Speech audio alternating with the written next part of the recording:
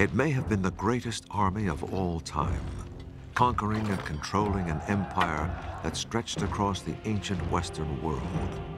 It was ruthless, disciplined, and feared by all, not just by its enemies, who died in their millions, but by its own emperors, who often paid the price of the army's wrath. And yet, these soldiers were builders as well as destroyers, helping to spread a culture that became the bedrock of Western civilization. What was it that made this army so dominant? How was it able to rule and reshape the classical world? And why did it eventually fall? This is the story of the Roman war machine.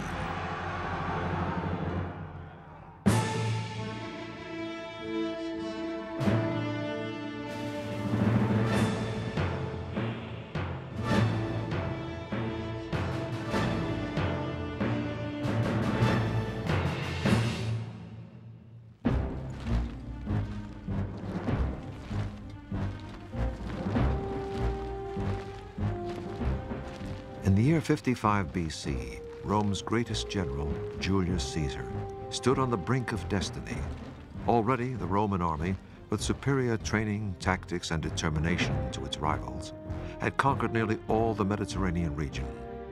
Caesar himself had already conquered Gaul, what is now France and Belgium. And he had even bigger victories in mind. Before long, Caesar would use his army to march on Rome itself and change history forever. But first, he planned to invade a distant and mysterious island, an island known as Britain. Britain was unknown. It was a place thought to be inhabited by strange beasts, by savages that painted themselves blue, who offered children in sacrifice. This is like putting men on the moon. It has no military value, but it's something that you can say that you've done. You've been further than any Roman. In 55 BC, 80 Roman ships left the French coast, carrying Caesar and 12,000 troops across the English Channel. When Caesar landed near the White Cliffs of Dover, British tribes were waiting for him. The Roman soldiers in full armor, carrying their weapons and shields, had to jump down into the water and advance onto the beach where there were thousands of Celtic warriors running around with spears and swords, chariots racing in and out of the water. It was a critical moment. Finally, he got enough troops onto the beach that they were able to push up and drive the Celts back. Caesar's army was able to penetrate only a few miles inland before a storm in the English Channel smashed Caesar's fleet, and he was forced to send for rescue ships to escape.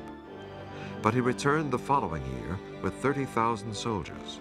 The Britons fought him with hit-and-run tactics, but were no match for the legions. Their warfare was not designed for fighting massive armies like the Romans. It was largely small-scale, designed for intertribal warfare. They didn't have the experience of facing armies like the Romans. But once again, a storm in the English Channel forced Caesar to sail back early to the continent, with little to show for his two invasions. The two attacks that Caesar made on Britain in 55 and 54 BC were actually more or less military disasters. He was very lucky to escape because his fleet was twice wrecked by storms on the beaches. And in terms of success on land with his army, it wasn't his greatest moment. Caesar was anxious to leave Britain for another reason. In Gaul, now France, the tribes Caesar had conquered were planning a unified revolt. The Gauls elected a young chieftain to lead them. His name was Vercingetorix, which means great leader of warriors.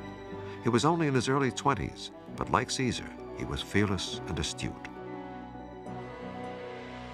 He clearly had very, very powerful strength of personality in leadership. He, simply because of the discipline he was able to enforce on that very disparate Gaulish army, he managed to achieve some quite remarkable feats with it, just in terms of bringing it together, moving it around, and giving Caesar a very hard time. The Gauls handed Caesar his worst defeat. In a battle for the fortified town of Gergovia in central France, Caesar's army was driven back, losing 750 men. With the Gauls sensing Roman blood, a showdown loomed to decide the fate of Caesar, the Gauls, and Europe itself. Vercingetorix led his army of 80,000 men to the hilltop town of Alesia in Burgundy, which rises 1,500 feet above the plain. This was a tragic mistake. Caesar, arriving soon after with 50,000 men, decided to lay siege and starve his enemy. Nous sommes sur l'oppidum d'Alésia. We're standing on Alesia looking from the exact spot that the army of the Gauls did. When they saw Caesar's troops facing them, surrounding them in the hills and valleys to conduct the siege of Alesia. César, pour faire le siège d'Alésia. To prevent the Gauls from escaping, Caesar began building an incredible ring of fortifications around the plateau, just like this modern reconstruction in France. His army built a circle of barricades and towers, 11 miles in circumference, in just a few weeks. Oui, c'est quelque chose de tout à fait spectaculaire et César lui-même a été extrêmement... This is really spectacular, and Caesar himself was extremely proud. He gave a detailed account of it in his writings. It was truly a great feat, 50 years before Christ, to conceive all this. There were towers every 20 yards or so, serving as watchtowers and also platforms for artillery, especially catapults, which Caesar made great use of throughout the Gallic Wars. There was more to the fortifications than just the barricades and towers. Immediately in front, Caesar built 2 deep ditches and filled one of them with water. avait été rempli d'eau. Caesar had rivers diverted to completely fill one of these ditches. So, as we can see, it would have been a very effective obstacle against the Gallic cavalry.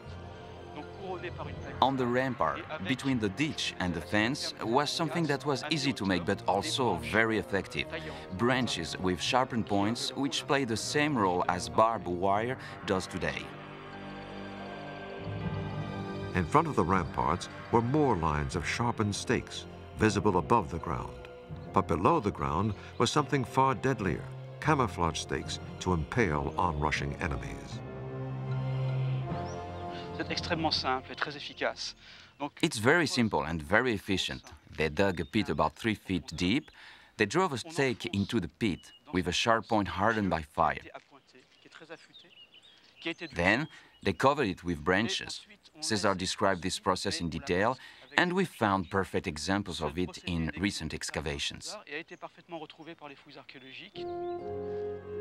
All this held up tremendously the advance of the Gallic forces, while from the towers in front, the Romans were firing projectiles down onto the Gauls. The whole system was extremely effective. But no sooner had Caesar's troops built this great circle of fortifications than Caesar heard that another Gallic army was approaching to try to break the siege. The Romans had to build a second ring of fortifications around the outside of the first one to protect against the second enemy. Caesar's men camped between the 2 rings. They completed their siege works just in time. The Gallic reinforcements soon arrived and attacked the outer ring of defenses. Et on dit que César a dû intervenir lui-même. Caesar wrote that he had to lead the defense himself. He could be recognized by his striking red cape. He came from his camp to galvanize his regiments. When Caesar tells us something like this, it means he had a huge problem on his hands. For 2 days, Caesar directed a fierce defense on 2 fronts against armies outside and inside. Helping Caesar lead the battle was his trusted deputy, Mark Antony.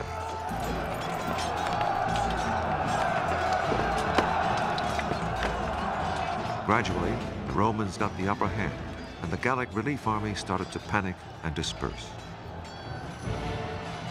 It just disintegrated in panic and ran, and his cavalry chased them into the woods. And of course, Vercingetorix was still trapped on the plateau in the stronghold.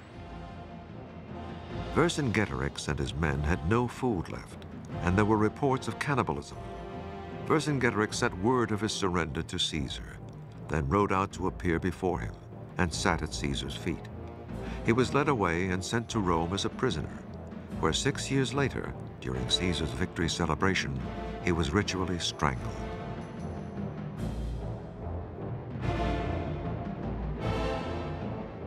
Today, Vercingetorix is a French national hero, a symbol of resistance to foreign invasion.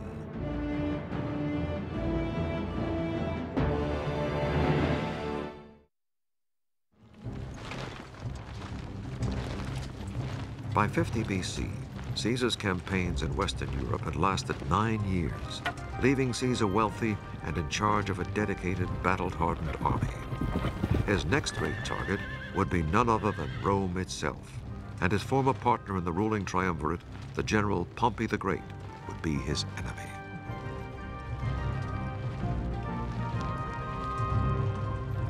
Caesar's victories had been hailed by the common Romans, but among many noblemen, Caesar aroused fear and jealousy.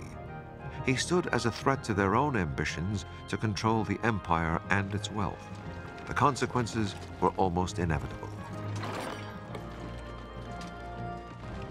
Eventually, that competition is going to get out of control. Eventually, too few people are going to have too large a share of the booty. Super warlords are going to be created. And civil war, as happens in the 1st century BC, will eventually break out between 2 or 3 of them. In the Senate, Caesar's enemies demanded that he resign his official post as governor of France and northern Italy. They also demanded he disband his army and return to Rome, but that would have left Caesar politically naked. If he returned to Italy, his military command would expire, and he would then no longer have the protection from prosecution which was given by actually being in office. So he would have been extremely vulnerable personally had he gone back to Italy. Caesar offered to disband his army if he were made consul of Rome, but the Senate said no. Meanwhile, the Senate authorized Caesar's rival general, Pompey, to raise extra troops to defend Rome. Caesar was now ordered to disband his army. Instead, in 49 BC, he advanced to the river Rubicon, the legal boundary no commander could cross without the Senate's permission. They must have known when that ultimatum was issued that it would have been unacceptable to Caesar. And so famously, with those words, "Let the dice fly high," Caesar crosses the Rubicon and begins the civil war. Caesar marched his army towards Rome, and many towns received him with open arms. 80,000 volunteers joined him on his march to confront Pompey.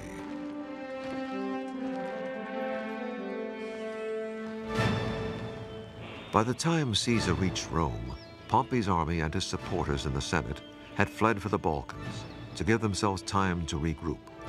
That left the capital and the treasury as virtual gifts for Caesar. But the civil war was only just beginning. Pompey had other legions in France and Spain, and Caesar quickly headed west to fight them. As a result of his conquest, Caesar was able to forge this very, very effective battle-hardened army which could cope with any other army that it had to face, including other Roman legions in civil war. In Spain and France, there was little fighting. Caesar easily outmaneuvered his opponents, and many of them switched and joined his side. Every Roman town in the provinces was also a potential target, and any town that opposed Caesar came to regret it. High above the suburbs of Marseille in southern France sits the ancient village of La Cloche, which helped supply Pompey's army. So Caesar ordered the town destroyed. A detachment of Caesar's troops marched up this mountain road in 49 BC. Ici, nous sommes sur la voie d'entrée, la voie qui vient de là-bas, qui va. Here we are on the entrance road, which leads up to where the town gate stood. Along here, we found several piles of slingshot stones ready to be used in defense. They were apparently the only weapon the villagers had. La Cloche was home to less than 1,000 people, no match for determined Roman soldiers. Nous sommes dans ce qu'on appelle une poterne, c'est-à-dire une Where porte I'm standing here was a doorway in the rampart, the protective wall. The rampart is here il est là. and here. Quand ils ont dû voir When the arriver villagers les looked machines out and de saw the guerre Romans coming sur up the le access road, chemin they must have been terrified. qui passent au-dessous, ils ont dû être un peu affolés et They quickly tried to fill up the doorways with anything they had handy, avec stones n'importe quel and matériau, mud des bricks. pierres, des briques, là vous voyez cette argile. But the villagers' efforts were futile, and for having supported Caesar's rivals, many villages were sold into slavery, and the town of La Cloche was destroyed. Ils ont rasé tout ce qu'il y avait au-dessus pour They combler leveled cette all terre, the buildings pour and used the éviter stones que to les fill gens up the water well so no survivants one could live here reviennent again. habiter le site. Pendant, The site was completely forgotten about for the next 500 years. It wasn't until the 5th century AD that the site was partially inhabited again, probably by shepherds. Par des bergers. After his easy victories in the west, Caesar returned to Rome, but the decisive battles were still ahead of him. He knew he had to defeat Pompey head-on to win control of the Roman state, and he led his army east towards the Balkans, where legion would meet legion. Roman civil wars were often exceedingly bloody affairs because both sides were using the same tactics against the other, so casualties could often be pretty massive. And of course, as in any civil war, the psychological stresses of that must have been very difficult for the troops. Because all legions had the same strict training, Roman civil wars were usually decided by generalship, and here Caesar had the advantage. Pompey was aging, he was not as decisive. Caesar moved his troops more quickly and was also quite good at deceiving his enemies as to his intentions. After a first indecisive battle, the two Roman armies clashed in 48 BC at Pharsalus, north of Athens. Caesar correctly guessed Pompey's tactics, got the better of the battle, and forced Pompey's army to surrender. I think Caesar wins the civil war for two reasons. Firstly, because his side is more unified than the opposition under Pompey. The second reason people don't like to talk about, but I think it's important, we have to admit that Caesar, throughout the campaigns against Pompey, had a series of pieces of good luck.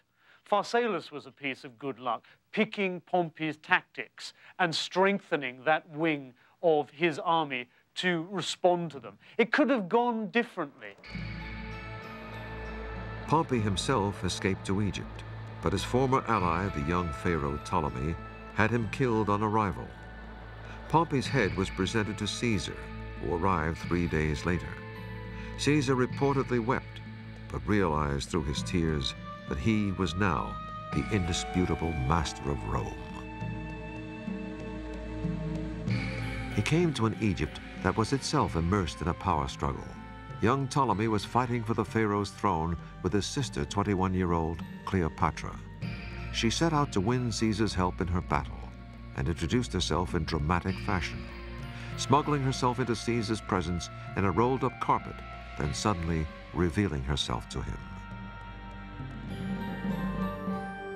She was said to have a seductive voice and a kind of vitality and vivacity that was extremely attractive.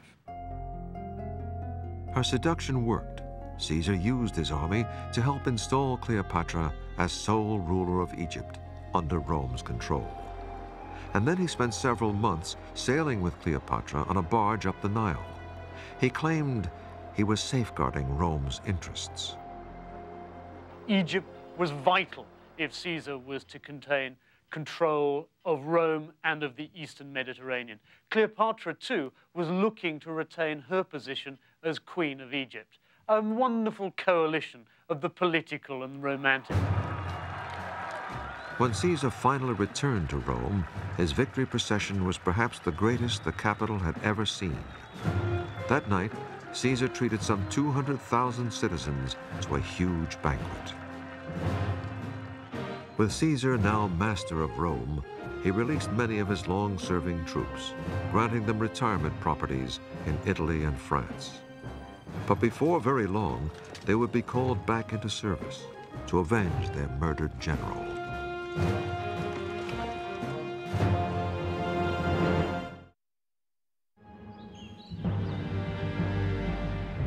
In 46 BC, Caesar's power was so undeniable that he had the Senate name him dictator for 10 years, and later dictator for life. But many Romans, with their republican tradition, abhorred this move, and jealousy among his rivals reached fever pitch.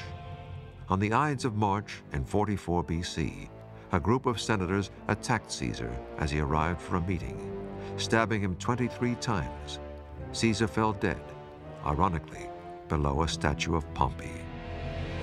He'd become too far ahead of the other competition. The only way to attempt to return things to normal was to eliminate him. In the years before his assassination, he'd begun to assume some of the attitude, some of the regalia, some of the titles of the Roman gods.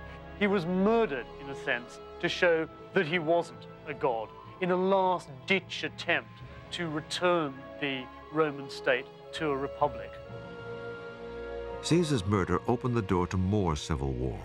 On one side were Caesar's assassins and their supporters. On the other, those loyal to Caesar, including his designated heir, Octavian, and Caesar's deputy, Mark Antony. In the decisive battle in Greece in 42 BC, Caesar's old legions again won the day, defeating the anti-Caesar forces. Octavian and Mark Antony now shared rule of the empire between them. Octavian ruled the west from Rome, and Antony the east from Egypt. But Octavian wanted all the power of Rome for himself, and Antony's very public love affair with Cleopatra in Egypt gave Octavian the propaganda tool he needed to turn Rome against his co-ruler. It also allows Octavian to portray Antony as the unmanned Roman, the man who sybaritically on the banks of the Nile sails in scented sweetness with Cleopatra, when he should have been out there like any proper Roman, parading his troops, exercising on the parade ground. Inevitably, it took another civil war to resolve the power struggle. The pivotal battle came at sea near Actium on the Greek coast in 31 BC. Most of Antony and Cleopatra's fleet was sunk, and Antony's land legions began defecting. Antony and Cleopatra themselves escaped, but fearing their treatment by Octavian, they both committed suicide.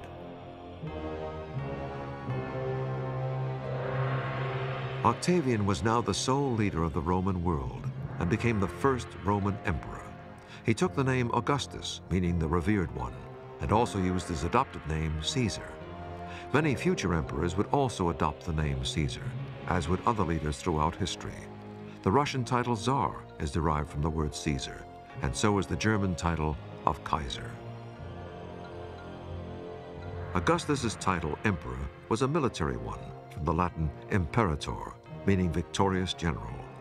He had won his power through civil wars and was determined not to lose power the same way.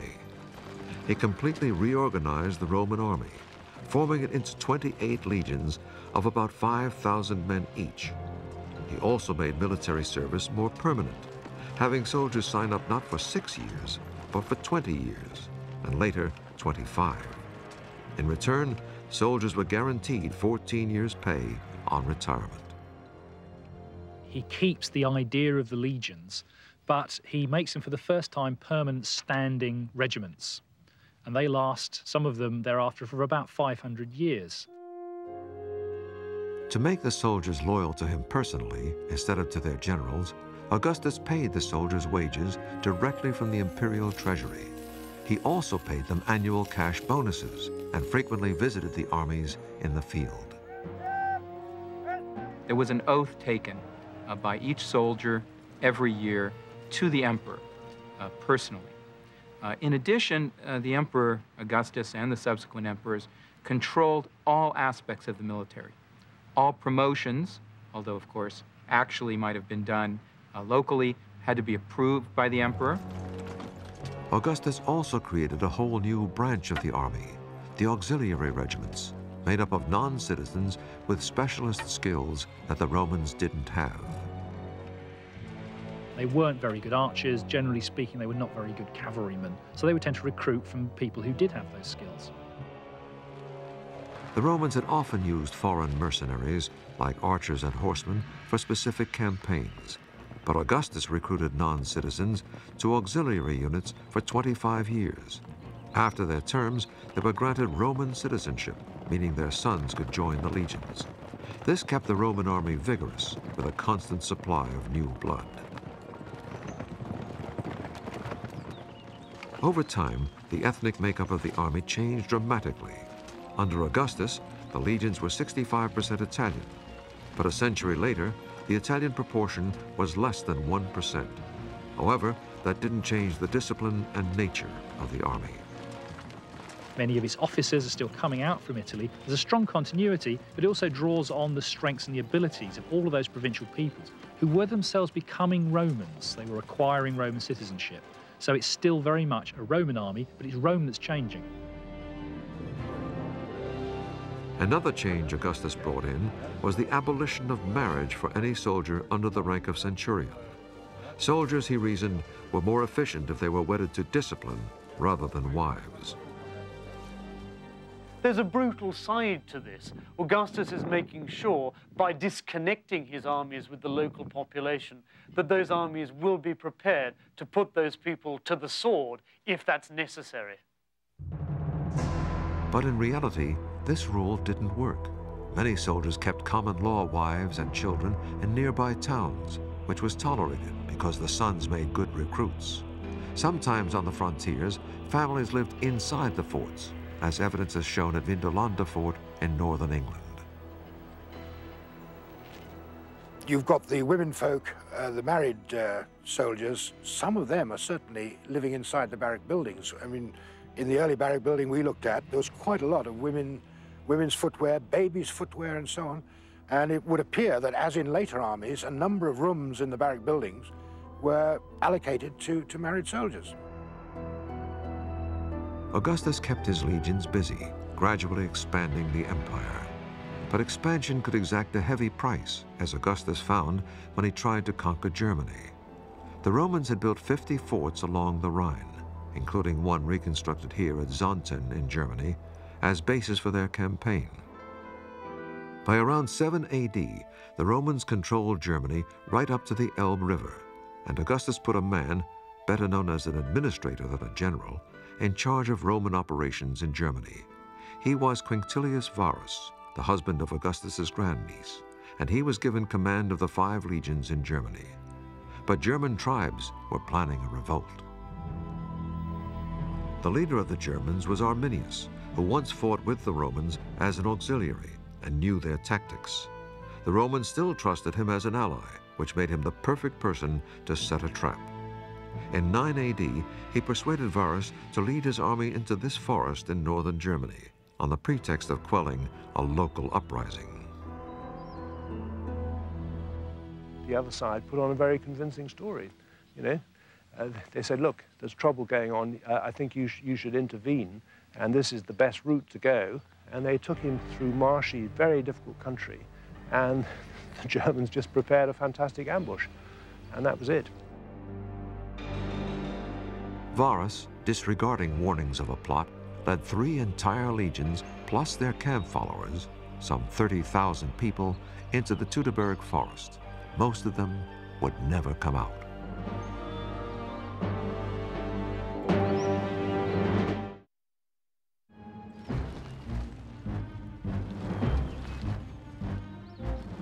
When the Roman commander in Germany, Varus, led his 3 legions into this German forest in 9 AD, he was walking into one of the worst ambushes in history.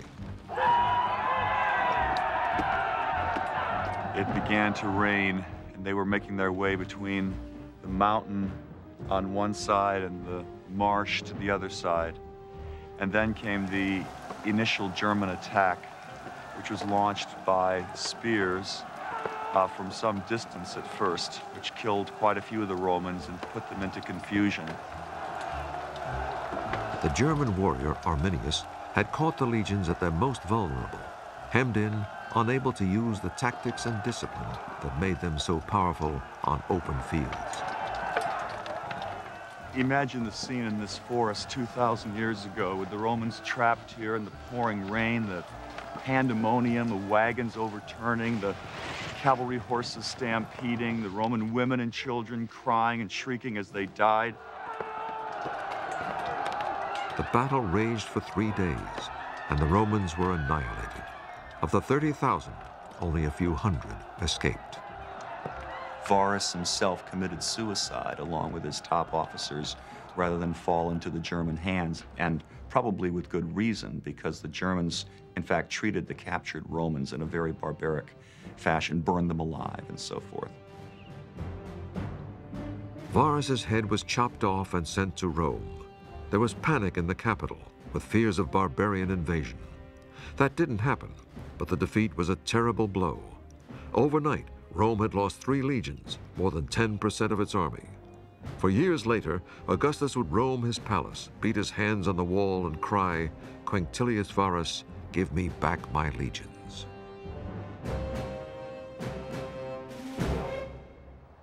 The exact battle site was then lost to history until 1987, when an archaeologist, using a metal detector like this one, found dozens of buried Roman coins here. None of the coins was dated later than 9 AD, meaning they were almost certainly carried by Varus's legions.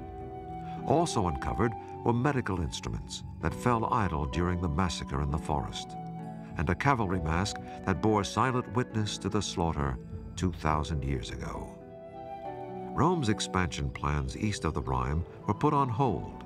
In fact, when Augustus was dying in 14 AD, he urged his successors not to try expanding the empire any further. But the Romans had become too fond of conquest to heed that advice. One of the next major targets was Britain. Julius Caesar had made 2 brief invasions there a century earlier without much success. But in 43 AD, the Roman army invaded in earnest. The emperor, Claudius, was a civilian intellectual who needed a military conquest to win credibility with his soldiers. Claudius, as emperor, sets about achieving a military reputation. And that is what drives his invasion of Britain. And he travels from Rome to southeast England in order to be present at the moment of victory. 4 Roman legions plus auxiliaries, about 40,000 troops, landed in southeast England and quickly gained control of southern Britain. Like Caesar before them, this Roman army met a British enemy that had none of the discipline or tactics of the Roman legions. They're men who like to show off the size of their biceps and drink a lot and get into fights personally, but it's about individual combat. It's not about the strategic or tactical control of units across a battlefield. Most Britons didn't live in cities like the Romans. In fact, the word civilized means city dweller.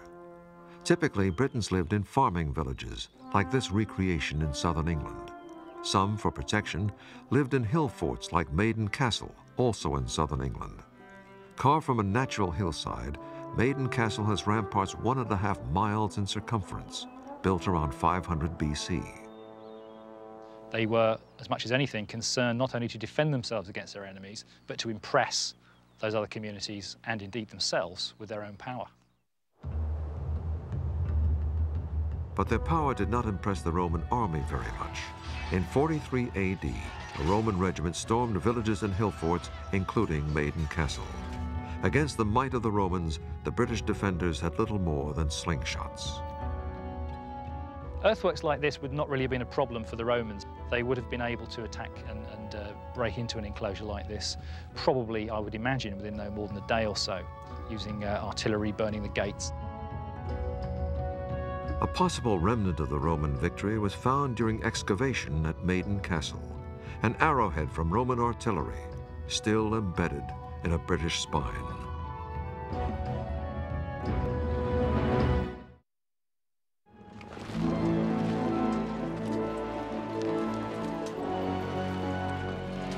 As the Romans advanced in their conquest of Britain, they sometimes met fierce resistance, but usually won without heavy losses.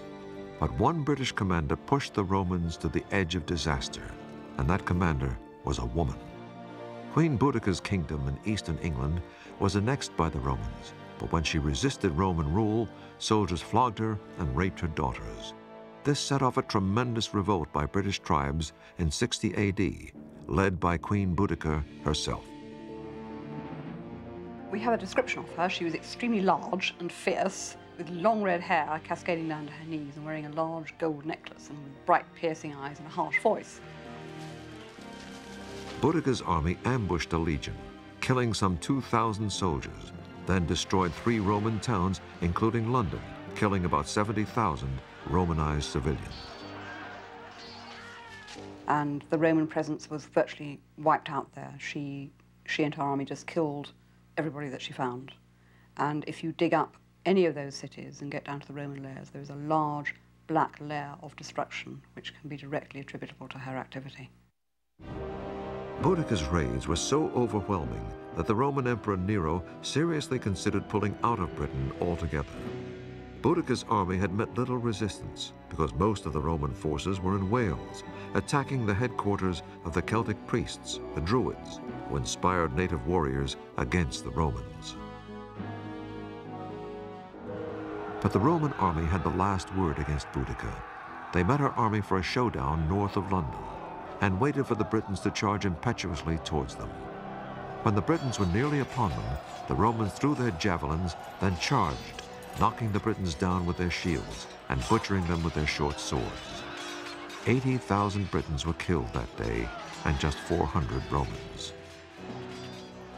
The usual problem that the British had encountered, that their simple battle tactics, single line charges, are not sufficient to deal with the extremely well-organized Roman legions. Queen Boudicca and her daughters committed suicide rather than await their fate at Roman hands. The Boudiccan revolt did little to slow the Romans. 20 years later, they had conquered nearly all of what is now England, Wales, and Scotland. After conquering Britain, Rome also expanded the frontiers at the other end of its empire, adding Arabia to its Middle Eastern provinces in 106 AD. This ability to conquer territory as different as windswept Scotland and the Arabian desert showed the great adaptability of the Roman army. Operating in deserts is very difficult, even under modern conditions, as our soldiers in the Gulf War can testify. In ancient times, it's quite remarkable. The Romans developed means to move food, water, by donkey, and sometimes by camel, over long distances in the desert. Also, the use of depots and supply bases was a key to the Roman logistical system. And they were able to organize these supply lines over reasonably long distances and even into desert regions. One of the ways the Romans defeated these peoples, such as the Numidians or the Arabs, was by using local soldiers as auxiliaries. So they would use Numidian troops, use Arab troops in order to defeat these peoples themselves. Rome's empire in the Middle East included ancient civilizations, not just Egypt, but also Jerusalem and the rest of what is now Israel. And further east, the great trading city of Petra in Jordan, whose awe-inspiring tombs were carved directly from the rock. As the Roman army continued to expand the empire, the legions became more and more aware of their political power at home. The legions were so powerful that they often decided who the next emperor would be, by force if necessary. The army was absolutely crucial in determining who sat on the throne at Rome. Officially, Rome was a sort of a constitutional monarchy in which the emperor was approved by the Senate. But in reality, unless he had the backing of the soldiers, the loyalty of the soldiers, he was not going to last very long. The soldiers with the best chance to determine the emperor were the ones who guarded him, the Praetorian Guard in Rome. Their first taste of creating an emperor came when several of them murdered the infamous Caligula in 41 AD, then quickly installed his uncle Claudius as ruler. The Praetorian Guard really enjoyed their nice cushy lifestyle in Rome. They needed an emperor to guard, so they dragged poor old Uncle Claudius, who was a rather obscure member of the imperial family, out of the palace. He thought they were going to kill him, but in fact they carried him off to their camp and made him emperor. Legions stationed far from Rome also had huge political power. After the suicide of the Emperor Nero in 68 AD, legions throughout the empire literally fought each other to install their favorite commander in the top job. Many senior generals themselves, being senators, could well have a claim to power, and they were not at all averse to actually using their soldiers to that end. We tend to think of emperors lying sybaritically on couches in the middle of Rome, but actually most of them have fought and fought hard with armies on the frontiers. Being associated with an army, having military experience, is key to anyone who wishes to be a successful emperor. Any emperor who ignored his relationship with the army did so at his peril. And this was, I reckon, the biggest mistake by Nero, for example. Things were going so well for the most part under Nero's reign. He could have a good time, and he neglected to go to the legions. Had he but realized it, if he'd gone to the legions, first of all, they would have all stayed loyal, but secondly, he would have realized how loyal they were. As it was, when one or two started rebelling, he threw in the towel straight away. It was totally unnecessary. Emperors were firm believers that when it came to the army, loyalty could be bought. Augustus paid soldiers annual bonuses from his own pocket, and Claudius granted the Praetorian Guards 5 years' pay to keep them happy. In the 2nd century, the Emperor Marcus Aurelius reportedly so depleted the treasury by bribing the guards that he had to auction off the palace valuables and his wife's clothes. The greed of the Praetorian Guards reached a peak in 193 AD, when they murdered the Emperor Pertinax, then held a public auction between 2 noblemen to see who would bid the highest for the crown. The winner, Didius Julianus, offered them 5 years' pay, but it turned out to be a bad deal. A few months later, disgruntled frontier legions murdered him.